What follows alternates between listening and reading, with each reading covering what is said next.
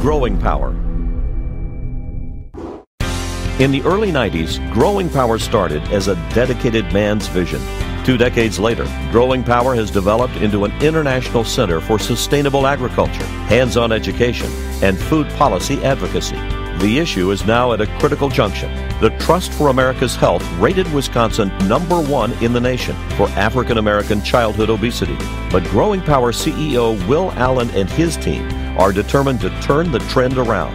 People come here from all over the world to see what we're doing. A lot of people say that we have the preeminent program in the world around urban agriculture, which makes us all feel good because we work very hard for many years. I guess the thing is to be very consistent in your work, and we've been doing this work for 18 years, and along that path we added more pieces to what I call the food system puzzle.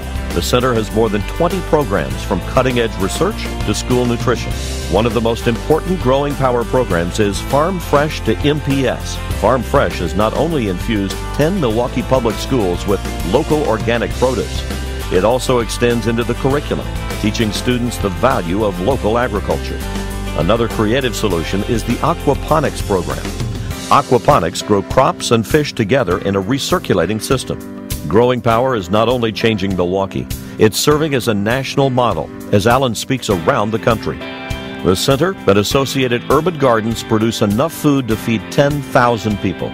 It partners with agencies and corporations to convert unused urban properties into farms.